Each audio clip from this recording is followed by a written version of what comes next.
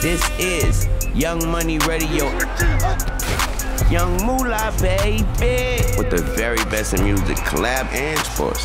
Tunchi, Lil Wayne on Apple Music. Now today's gonna be a wild one. I'm already having Vegas flashbacks, and you already know what happens in Vegas does not stay in Vegas. It happens, it comes, it goes, and it happens over and over again. I guess that's just for me. I'm gonna be joined by my homeboys, my bros, my homies, my twins, Benji and Joe Madden from Good Charlotte. Man, if you don't know nothing about Good Charlotte, then you don't know nothing. I hit the stage with these dudes on the When We Were Young festival a few weeks back, and as you know, it was crazy. If you ain't see it, you need to go check it out. Let's bring out today's special guest, motherfucking very special guest. These boys have been entertaining over 30 years. Over 30 years. How old are you, nigga? Over 30 years. They are true creators, music, streaming platform, podcast. They've done it all and continue to do it all. Young Money Radio welcomes Benji and Joe Madden from Good Charlotte, and I am the third motherfucking twin. How y'all feeling, man? Feeling great. Thanks for having us, dude. Is this episode 2? Yeah, this is. I love it. Yeah. Yes. I love it. Yes. You're just warming up. Yeah. How's the fam? Fam's great. Good. Yeah. Good. Yes. Dropped my little girl off at school this morning. You know, life is good. Girl, dad. Yeah. Yeah. The best. I know that life. The best, man. Yes, I know that life. It makes you a different person. How you doing, man? How have you been? We saw each other last time we saw each other was Vegas. Yes. That was a pinnacle moment for us. Man. Full circle moment for us. You know, we told you. Yes, you did. We told you how big of fans we've been from day one. Yeah. But that was a real moment for us. We appreciate you coming out and doing that with us. Man, first of all, I appreciate the opportunity. So when she told me, when Karen told me about it, she was like, Good Charlotte. I was like, what? Do I know good? She was like, well, can't you, like, they want you to come out. If mind, see if you want to come out. Like, can you ask them, can I perform one of their songs with them? Yeah. Well, yeah. Hey, I don't want to put anyone's business out there, but I just need to tell everybody in the world that you didn't charge it. You just came out. Come on, man. It's you just love, showed up. Man. I mean, that is love. Y'all Good Charlotte. Yeah. Come on, bro. I mean, it was really special. We are, we told you we've been fans from the beginning of your music. Man. And love, bro. You have put us on so much game over the years. And I really have to say this, where we learned how to do all the businesses we were doing, everything we've done is always through music. Yeah.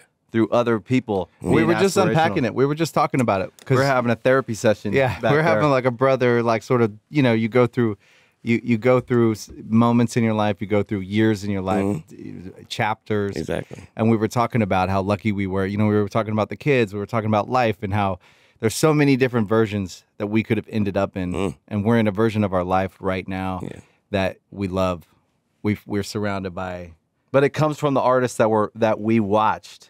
And we feel like you're a national treasure. I appreciate that. We feel like, like I said, the best rapper alive, and for me, one of my favorite artists of all time. I appreciate that. And so and I think kind of growing up with it, because, I think we're a little bit older than you, a few years older than you, but I think we're in the same. But y'all would always show love in y'all music. Yeah. Yeah. If you go back to the records, anybody who knows can hear. Yes. I was telling him, I remember Birdman would be like, Wayne, what they said? Yeah. And I'd be like, nah, they said that. That's exactly what they said. Yeah, man. It was a special time for us to come into music, but all those little references on the records, that was us, like, we were fans, man. And when we were thinking about, coming, because when we came into the music industry, our parents weren't involved. Okay. They weren't around. We didn't have a sort of, uncle or something. Yeah. We had to learn everything on the fly. On the fly. You signed stuff, you didn't really know what you were signing. What you're doing, yeah. And you have to learn as you go, and you have to adapt quickly. And when you think about especially when you come from nothing, and any amount of money is actually everything to you. Everything. Trust me. In the right moment. Yeah. Everything. And you as you go through each chapter, you really do have this. We're really lucky we've had each other, because you really do have to watch the game tape. Hell yeah, you do. You got to step back and you got to go, look, hey, what we did there, right? Yeah. That was marketing. Exactly. Or, hey, what we did there, that was this. Or what we didn't do. What we didn't do. Yeah. Yeah. Well, which play worked, which play didn't. Exactly. And now being sort of you know, I'm saying we're not old, but like we're grown ups. We're timeless. It's Timeless, yeah. But we're grown ups, right? Yeah. We're now in a real place in life. Experience. We're Experience. and we got to be responsible for ourselves, man. Like that's and that just that statement alone is our experience. That's the experience right there, knowing that we have to be responsible. Well, in your 20s, you don't care if you live or die. At all. At all. You don't, you know, and then you get into your 30s and you start going, okay, what kind of? I got some stuff to live for. Yeah, exactly. And now we're in our 40s. Yeah. It's awesome, it's too. the best. It's awesome. The best era. I was about to say, it's to awesome. me, it's the best era. What? Best decade yet. I'm the hardest, man. Yeah. What? Yeah. Come on, man. Very hard to fuck with. You feel me? Yeah. You feel me? So first of all, ladies and gentlemen, this is Joe and Benji from Good Charlotte. They're twins. You feel me? Quick Adult catch up. twins. Grown adult men. Yes. Who's older? 5 minutes. 5 minutes older. Ben's 5 minutes older. Yep. How do He's you the know boss. That? How do you know that? Mom told us. It's folklore. Yeah. Any crazy was there any crazy situations and during that? Because I was Growing there. up? Now I'm talking about during the actual birth. Cause Yeah, I was there. he was. He was They had to revive me like 3 times. Yeah. I was the weak one. See, I was there for all. I was there for you. Were you there for the births of your kids? Yes. It's real The serious. whole thing. It's real serious. It's like crazy. that thing when people say like the greatest moment of your life, but you don't really know it until you're there. Until you're there. And then it's the greatest moment of your life. And they go, oh, there it was. What? I saw it. Come on, man. Definitely a get it. tear. You definitely have a tear. My tears were from the pain of the actual squeezing of the hand. Yeah. The punching. Yeah. I was getting punched a little bit. Yeah, that's Yeah. love. Yeah, oh yeah, love taps, you know. Yeah. So, it's been 5 years since the last time y'all been on stage. Yeah, 5 long years. It felt like 10 years, but yeah, it's been 5 years since we. Time flies, though. I can't imagine. Yeah. I can't. 5 years. I probably would go out there and run clean off the stage. That's why we have beards now. We grew beards. Yeah. Any jitters? Or you worried about being back on stage? Are you ever worried about being on stage? I think my stomach hurt before every performance, but I always tell myself In the second. if that doesn't happen, then something's wrong. Yeah, I just get a little focused and anxious in the right way, I think. Yeah, like exactly. I don't want to really be bothered too much, even though you're back there, you're interacting with people, but you're just thinking about. Yeah. Because for me, it's hard sometimes to remember all the words. I don't know Okay. why. So Yeah. I have to just get in a zone and then I remember them all. Got you. So yeah, I was all right. I was just a little anxious. Cool. What about? I mean, I feel like I'm in a lucky position because I actually manage the band's business as well, Okay. and so for me, I was more like the production elements, Making sure make sure everything everybody right. was on the guest list, all this stuff, and then I just know, and I knew we did all the work. Before we got out there, it's like playing a game, So we did all the work the week leading Game up, plan and, is already put in place. All we got to do is go out and execute it. Mm-hmm. But I do think that It's a big ass crowd though. yeah, and I think What? that there's that little 100,000. What? It was crazy. I ran out there and almost ran back. I almost ran back. No, I thought it was. They lost their like, minds when you came out because no one knew. So it was crazy. Nah. Yeah, I mean It that was was fun. the Biggest moment of the festival. most remembered moment of the festival. Nah, that whole thing was Yeah. when he sent me videos from the night before. Crazy. I was like, wait, what? I didn't even notice what it was. No one explained to me what we was doing. I was just as long as all I knew was I'm going on stage with the homies. Man, that was epic, man. It was totally epic. I had people that I haven't talked to in a long time that hit me up just on the, what? Man, I remember, of course they go to what they memories. I was in such and such grade when I know. Yeah. Okay, Yeah. And then they actually start putting our history, which your history with their remembrance of whatever, however old they were when they first started banging, listening to me, and it was like I remember I was into this. It was a good. And when you good think thing. about it, only a few that have been doing it from You when already- we all you know I started know that. can still go on and do that and have that kind of moment be what it is. I know So that. I feel super grateful Blessed. that we got to do that together. That's a blessing for us all. Yeah. It's a blessing for us all. Just the reality of what you just said. Yeah. And we crossed paths real briefly through the years here and there, real quick, reward show or something. Yeah, of you know what I course. mean? Yeah. But to actually get to do that, like for us, I mean, that's what we were sitting around talking about, and we were talking about how, look, a lot of people don't even realize, like, actually being in music, being an artist, You could actually put it up there with like one of the highest mortality rates Hell yeah. of every profession. Come on. Race car drivers, Yeah. you know, all the when you think about like the history of music, and you think about like all the different ways you And can then- get got. Yeah. You know, and you go know in when this you've been business. around long enough, you'll be around 10 years, and you're around 20 years. It's interesting you say that. When you say that, you remind me of I just watched the fight the other day, Francis and Ngannou. But before the fight, they did a rundown on Mike Tyson, and it was highlighting, and it was giving him props for how he lasted and throughout, and he was because he was one of the megas, you know, and they showed all the mega stars that they compared him with, and every other person they showed is dead. Yeah.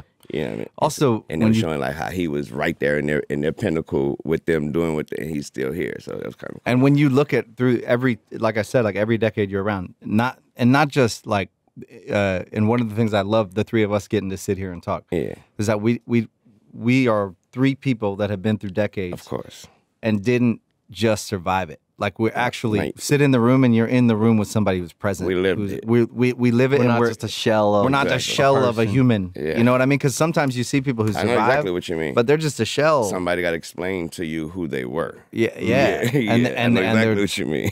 they can't be present. They're disconnected from their life. And when we Exactly. think about these great moments that we got to share, you know, at that On festival, stage, exactly. you know, we get We're to still trade making stories. memories. Yeah. Yeah, That's so, a blessing. So it is a blessing. It's a blessing to be, and then be able to, you know, meet younger artists and try to give them That part is amazing to me. Yeah, giving the game. Coaching. Yeah. Especially when you see they notice it, when you see them pick it up, and okay, you got it. You did pick that up. Yeah.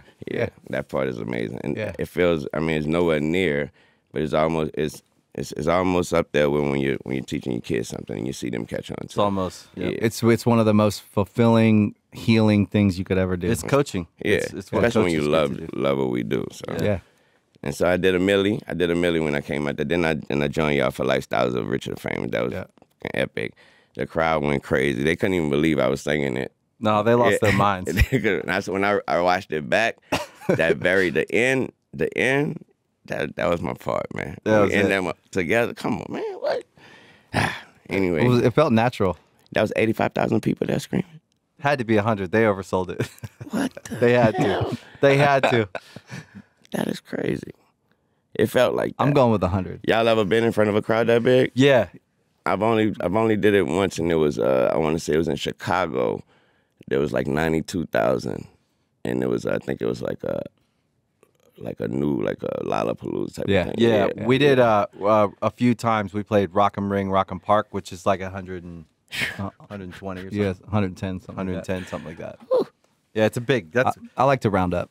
That's a lot of people, man. Yeah. I did Riyadh, and there was like 75,000. That's crazy. Yeah, but just me, so that was amazing for me. Yeah. And then it's Riyadh. You're like, do y'all know who I am? You know what I mean? Like They do.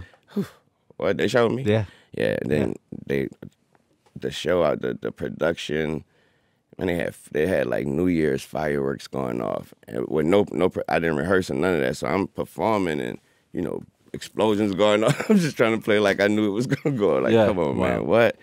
Do you feel like though? Do you guys kind of feel like once it hits like 30 or 40,000 people, it kind of like 60, 70, 80, it all just kind of feels. It's all just a lot. Yeah, It's all just a lot of people. Nah, it's just But still, I try to still. With that said, I still try to touch every single soul in that room that night, regardless, in some sort of way. That's why you're special. In some sort of way, I try to be. I think it's good though when you do those big crowds because it's not often, you go through this music career and you have all these hits or you're on the charts or this or that. It's not often you see that many people in one place that the music actually hits them where, like when you came out on stage, I saw it because I was facing the crowd and the lights were kind of bright on the crowd. They didn't even know how to compute. It was like a meme. It was like one of those. It was like one of those memes. They were just like, oh, and It was great. That kind of thing to see that firsthand, to be standing next to you on stage, but then I'm focused on me leading up to that point, doing my job or whatever. But then you come out and I'm just watching the crowd, and I saw it in real time how much it blew their minds, and then how much they enjoyed it, and then you get to see it in action. All these people that have lived with your music for a long time, getting to see you in person, it's a special thing to see that connection. I was talking when you say all those people that lived with the music. I was talking to someone recently about Miss Taylor Swift. Yeah. And so I was explaining to them, they was like, man, she has a cult following. And I was like, well, someone had to explain to me. And so, and I was like, and the story they told me, I would never forget it. No matter how many shows she would have, she would always round up 23 to 2,500 people for at the end of the show, just to either to sign something, take a picture. But he was like, I would stand next to her sometimes just to notice that he's like, she's never told one person the same thing. It's like, even if it was just, I like your nail color, the next person is not about to hear that.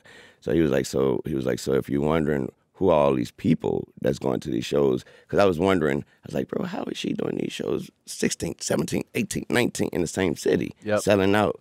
He was like, well, if you're wondering he was like, those are those kids, those are those 2,300, 2,500 people that was there in those different cities every night. They're all grown now. Yep. And they have their own kids now. Yep.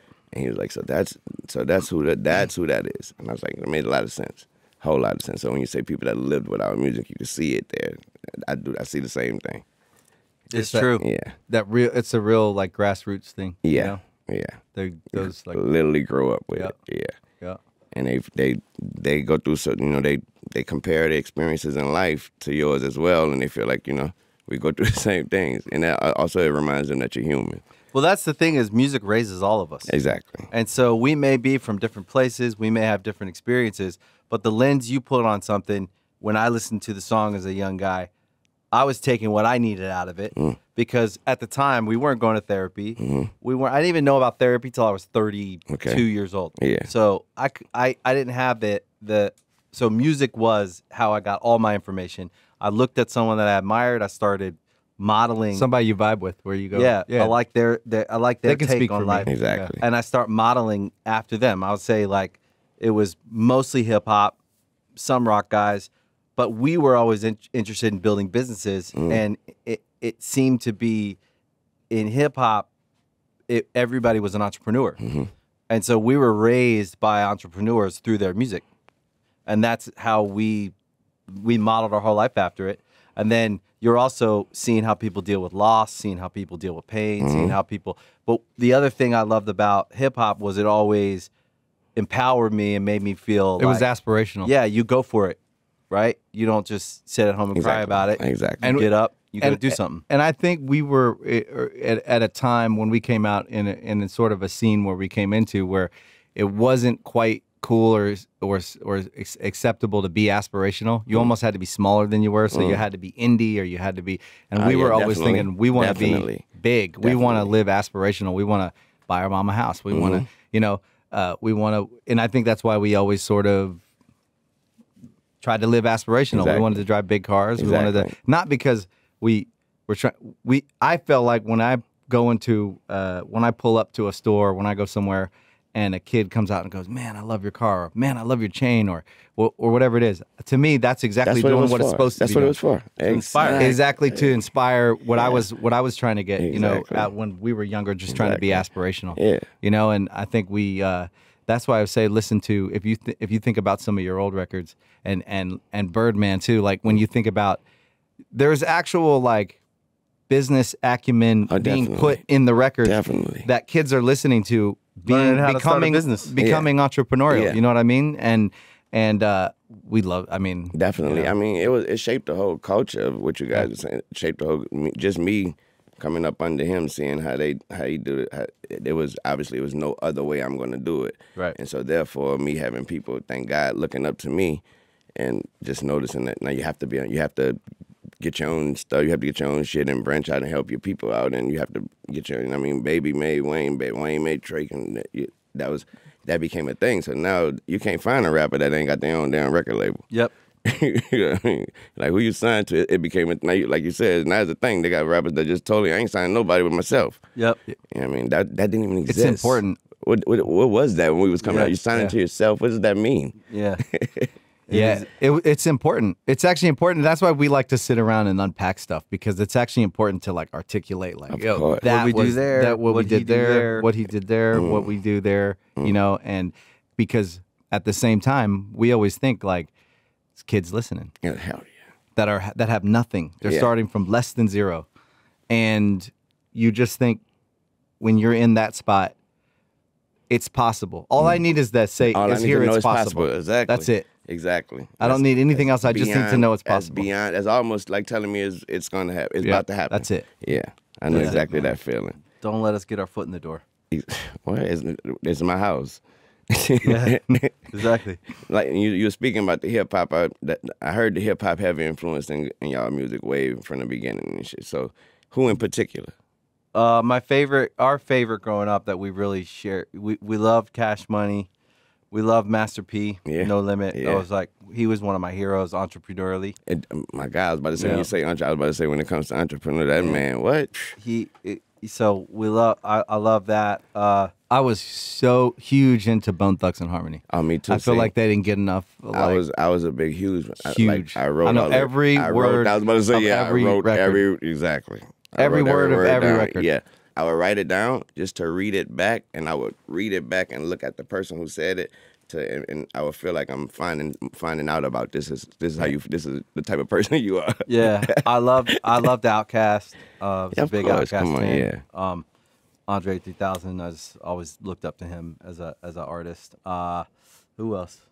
I mean everything. You know, Dre and Snoop. I mean, you know, I loved Eazy-E. Loved Tupac. I was an Easy fan. Yeah, big time. Loved Eazy-E. Yeah, loved Eazy-E. Loved Tupac. Of course. Yeah. And I think for us in rock music, when we were coming, I think there was a confidence that rock music lacked. And we were coming from a low self-esteem place, and we really needed some confidence. We really needed some personas. And y'all music was very, like you said, aspirated, motivational, and confident. Confident, yeah. And we needed that. Yeah. We needed that, you know, to think. We needed to portray it at least until we got it. Until we could find it, you know, because exactly. if you think you're worth nothing, you know, or you're not sure if you're worth anything, but you want to be worth something. Exactly. You really want to be. You gotta believe it and go for it. You want to be important. So, you know, when you think about it. So now what we spend all our time doing, we have artist development, management company. That's dope. We have a streaming platform called Veeps, which is when you think about premium live stream concerts, right? We're number one. It's essentially we're building MTV for the sort of streaming age. Apple age. Gotcha. You know what I mean? Gotcha. So that and then we have a media company, and so we spend all of our time now investing in things that we think are going to be a positive sort of contribution to what's the industry going to look like, and also to be artists who are at the table having the conversation. You know what I mean? At the table, in the mix on like what's the industry, how are we shaping it? You know, and that desire, when we think back to like, you know, all the artists we just named, and we think about all the records, and we think about like where we were coming from, we wanted to make an impact. And when you're coming from zero and you go like, can I want to make an impact. I want to be somebody who can make influence, like, you know, things in a good way. I mean, it really does just start with the desire. So now we have these like companies that are actually that like, has to be you. That has to be that has to be you. Like you just have to at least just have the desire, want to think maybe I can do it. And like we said, if you tell me it's possible, that's all I need. That's all you need. That's it. That's a great thing. Yeah, that's a great thing. I mean, obviously, you're giving back. Yeah, well, but it's healing for us too, because I think when we think about like where we were when we came in, and what we learned for the first 15 years. Exactly. We just go, okay, can we have a company that's helping develop artists that is who we wish we had? Yeah, can we be the guys we wish we would have met? And also, I think, I don't know if you've ever had a moment like this in your career, but I have. At one point, I remember there was a point, maybe it was like 2011, 2012, where the whole game had changed. And they were like, it's over, records don't sell no more, streaming is just at the beginning. Yeah, if you I had Eric, if you was an artist coming up, you had that moment. It's over. Oh yeah. And I remember also like the style had changed, and we had just gone through like an 11-year run that was great. But then you had that down moment, and I wasn't old enough at the time to look back at everything we'd accomplished and own it and go, well, look what we've accomplished. Now we need to get back to the drawing board, look at where we're at. I think it was a moment where I felt like I had failed. Everything was lost. And that's when we started all these companies. It was the beginning, anyways, about 8-9 years ago. But it was that moment where we sat down and we were like, okay, let's build something. And we started down that road. 2 years later, we started the management company. Then we started the streaming platform. Then we bought a magazine that turned into a bunch of other magazines. So the media company. So we start building these things, and we found, I think, a real mission. And we stopped looking at how we were doing, if we're successful or not, because we were focused on that, just like we were new artists again. Exactly. I always think about, I love sports, and the Ngannou fight is a great example, right? Yeah. Like, he did amazing. Come on, man. I was like, and you know what? I love Francis Ngannou. Yeah. In fact, one of the last fights in the UFC, the big thing on the fight, I'm trying to remember who it was, but the big thing on the fight was he can't wrestle. And he came into that fight and he took him down 3 times. 3 times, yeah, I remember that, yeah. And that's him, right? Yeah. That's a guy, like, don't count him out. Tell him you can't do Tell something. me exactly what I can't do, and that'll be exactly what I do, and more. And I'm going to turn around and put in the work. And I think, like, when we think about our career, because we've never been number 1. We've always been at the podium, number 3, number 2, number 4. And I really, really love that. Like, I feel like our career is a series of us getting back up. So, and I love when you think about great fighters, when you think about great movies, great sports movies, and you think about, it's not a movie, it's not a good story without the guy who gets back up, and you keep saying, yeah, get back up one more time, you know? And I think we've always told each other that, you know, like, well, we're lucky we have each other, though. Yeah. For sure. Yeah. And I think in that, if you think back to that period before like, you know, Apple was what it was, before all the streaming had really taken shape, and it was all changing over. Yeah. And you know, when you come into the music business in 98, 99, yeah, it's a whole different. You already know. It was not this. It was nowhere near with even the times you're talking. It was so different. And now we could argue about all the things that are better. We could argue about all the access and all the things that now, if you think about a kid making music right now in their room, and can put it out right now. More of a possibility than ever. And now there's a lot more traffic too. Exactly. They have to be excellent. You have to be excellent to be excellent. You are excellent in your way to a certain amount of people. But it's amazing to get to live through the different waves, different incarnations, different in every areas, and sometimes you see. And to still be, like you said earlier, and not be a shell of ourselves. So to actually be aware of what's going on. Not just be lights on, no one's home. And to realize you are actually, this is a sport you can play a long time. Exactly. You are faster, smarter. When you came in before the show and we ran that at the rehearsal space, first of all, I was amazed that you were even going to come and spend the time with us to get it right. That's all love. Right? But then you came in and you did it, and I was like, you know, when you think someone's the greatest, but then you see them in action and you go, yeah, no, why is the greatest? I appreciate that. I appreciate freestyling, nailing every part. It's that thing. It's the championship ring thing. It's a dude is good in the gym. Dude is good. Yeah. First one in the gym, last one out. Yeah. Also, like you were saying, when you love it though. Yeah. Like I don't know nothing else. Like, you know what I mean? Like I love it, literally love it. Everything about music. So. Us too. Yeah, exactly. That's the way it's supposed to be. You know what I really appreciate? I love it when I get the opportunity, and I have this with my wife. I get to be with her every day. When you get the opportunity to be around somebody who does something at the highest level. Of course. You know, and so when we're on stage together, it always confirms thoughts and sort of feelings you have about someone. When you go, I have an instinct that person is this or that way, and it confirms it, and you go, of course they are. Of course they are. But when you get to share a space or spend any limited amount of time or however much time around with greatness, with people who do something at a very high level, and you know it. It's incredible. And you know it because you can see it. Well, they make it look easy. They make it look, but there's a feeling to it. Man, exactly. I know exactly what you're talking about. Yeah. I get that same. I work with Wyclef a lot. Yeah. Wyclef, and dude is, he's an innovator. Prolific. Like he's prolific. He's type of guy, and it ain't just music. He's type of guy you could give a piece of paper and a rock, and he's coming back with a car. Yeah. He's an alchemist. Yeah. He comes back with gold. Something more valuable. Exactly. So being around, I know exactly what you mean. So when I'm around him, I just respect every second of it. And being around people who have the ability of whatever's going on in here to shift culture, to shift genres, to bend genres, to shape culture, to paint shape a picture, and the entire culture takes that picture and it becomes the culture. And it also lasts forever. And it lasts forever. Yeah. That's why I was saying timeless. Basquiat shit. That's why I was saying timeless. Yeah. Timeless. I try to tell love it. all the artists. I live for it. Every single artist, that's what you try to be timeless. Try to be timeless. You want to be able to go on stage forever. Yep. Forever. And you know, we try to tell this as well to younger artists when we get the chance to talk to them, is that the instinct that you wake up with of just like, I want to do that.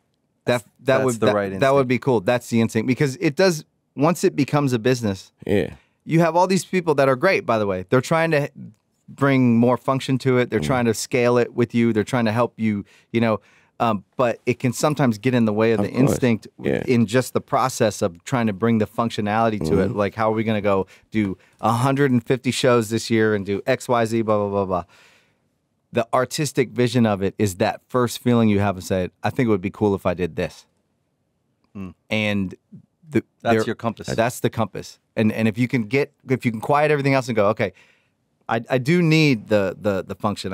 We need to be able to scale this thing. We need to be able to go out and got to be an organization. We got to be an organization, but I need that to stay out of the studio, and I need the studio to be where I'm a little kid, where I'm just painting, exactly. And I think it's important that to call that out, because that's where the culture shaping happens. Exactly. Exactly. And that's a fine line right there. It's a fine line. Yeah, because if you're able to do that, then you're artist. You're an artist. You're an artist. Yeah, in every sense of the word. Yeah. Yeah. I got a question. Yeah. I noticed just being around you for a few days, it is impossible for you to go anywhere without everyone like losing their minds, freaking out, getting excited, wanting to come up, wanting to say hi, wanting to show you love, wanting to get a look. Is it really him? Yeah. How do you manage that in your everyday life? I don't go places. Right. I don't go and I have no urge to. So that's the best part. So when I tell people that, they be like, "Oh, that gotta be the worst." Like, well, no, I'm a loner. I mean, I don't like to. I like to stay in my studio, whatever. So that's one way. Yeah. And so because that's the truth. When I am going somewhere and people are coming up to me, it's so rare that I'm embracing. You got the energy, right? You can give them more. Exactly. Right. Yeah. So you insulate yourself from it, and then that way you have the gas tank to go out and gas tank to enjoy it. Because every person in the entire building wants to say hi. They want to, you know what I mean? Yeah. We talked about it. I was like, man, I don't know how someone could manage that energy all the time. I mean, I see it a lot with my father-in-law, with Lionel. I think he's the same way. He gives everything. When he's in the room, he will talk to everyone, take a picture, say hi, very friendly. Everybody's showing him love. But then I do notice, like, he also can't go too many places because it's a lot of work. It's not even a possibility sometimes. Right. Yeah. When people ask me things, like when I say, they're like, "You never been to where?" I was like, "No, I've never been, like Disneyland, Disney World, anything, something like that." They be like, "You've never been?" Like, "No, I've never been." And I'm like, when they think about it, like, they're like, "You know what? How could you go?" Yeah, you have to measure. Yeah. If I'm gonna go here, I got to be able to give to everybody. Exactly. And it's not just it's beyond the music scene now. Oh yeah, so it's not just hip hop fans. You already know that. It's global. You already know that. It's old people, young people, everyone in between. And you already know when it comes to fans, the last thing they have is understanding. Yeah. Yes. So you have to understand that. Yeah. Understand. That's the reality. That's the reality of it. Yeah. You got to understand that they don't care about nothing human. I respect that. I gained a lot of respect watching you move. The way you move is it's classy. I appreciate that. Yeah, man. It's not easy. Yeah, it's interesting, man, because like even Cameron, like she actually didn't make a movie for 10 years because she was like, I just want to be a mom, and the only way I'm going to be able to be a mom, I can imagine. it's like she doesn't want every time she goes somewhere for it to be all about her. She wants to be right here with us. She wants to just be, Chill. you know. And I think it takes like you found a way to like you didn't have to retreat away from everything. Which Gotcha. by the way, she didn't retreat. I think she's making movies Don't you again. want, You know? yeah. But watching it when you see somebody do it with a lot of heart, it's incredible. Yeah. It's admirable. It's also, and it's like I told you, it's a reminder of self-ticker, whatever, that is real. Yep. You know what I mean? It's totally real. Because I told you the moment I feel like I'm tired, too tired to whatever, the moment my stomach don't hurt before it's time to go on stage, then There's a problem. we need to figure something else out. Yeah. And I haven't had, my stomach still hurt. The human everything. part. It's all of it's still the same. So that's why I know it's still real. It's a couple Maryland boys up in here right now. Did y'all think the Orioles was going to do it this year? You know, I did think the Orioles. I wanted them to. Yeah, Because they was looking, they ran really hot all the way to the end of the regular season, and then I think it was almost like maybe that break they got cold in that break, but it was disappointing. There was 3 and out. I love it though because after how long? Like it was 2014 since they won it'd been a minute. the division, but it has been a long time since It's been a long time since they was usually being laughed at. So just to see them relevant that was awesome. And it's also such a young team. Think about it. I think it's a $61 million salary What? payroll.